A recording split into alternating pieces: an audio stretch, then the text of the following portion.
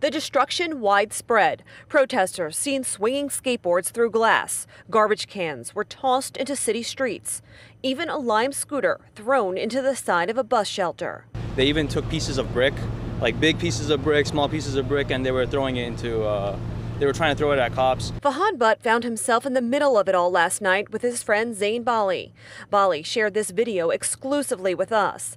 They say they were there for a peaceful protest when people started rioting and throwing rocks at windows. Some people vandalized KC Sports. Windows are busted. Crowds even broke 28 windows at the Statehouse. ZF Taylor says the protest started peacefully. Chants slowly got louder. There was a gentleman that was kind of taunting one of the cops and saying things, I'm sure, all inappropriate. And the cop's reaction was immediately to do a sideswipe punch at him.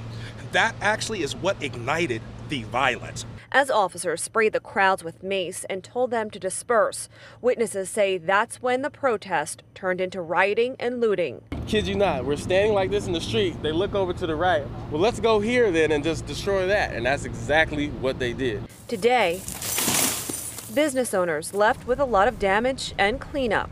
Most people say they understand the anger and frustration over the death of George Floyd in Minneapolis, but we cannot fight violence with more violence. That is how we're going to get results. It's not going to be by tearing apart the businesses that actually uphold our community.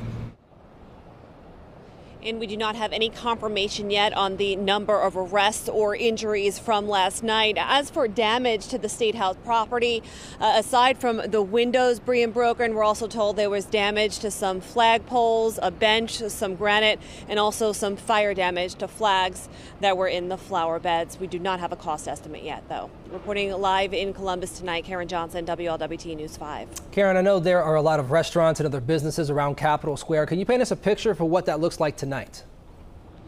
Well, yeah, looking around, I would not say that every single business here had their windows smashed, but there are a lot of businesses that do have damage, including the Ohio Theater, which is across the street. I'm told about $15,000 in damage just to that facility alone. Back to you. Karen Johnson live for us in Columbus. Thank you so much.